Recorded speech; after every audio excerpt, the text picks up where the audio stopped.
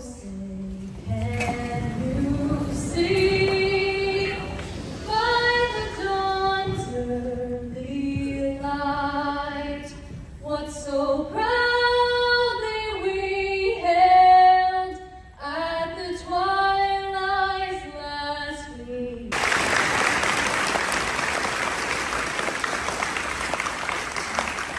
How you guys doing this morning?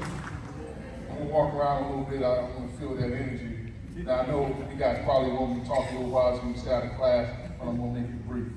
I got one thing of advice I want to give you. As you heard, I was Mr. Universe at one time back in the day. Back in the day. Now, here's my note of wisdom. Don't tease the fat kid, because I was a fat kid. Don't tease him, because one day he's gonna be swole. So don't tease the fat kid. So look, so you're no different than anybody else. So let's be honest. Because in 9/11, in 2001, America had to be honest and say we all hurt. This impacted everybody. Even if you didn't live in those places where the planes did the damage, it impacted everybody in the country. And for a brief moment, the flags were flying, everybody felt good. That didn't have to stop.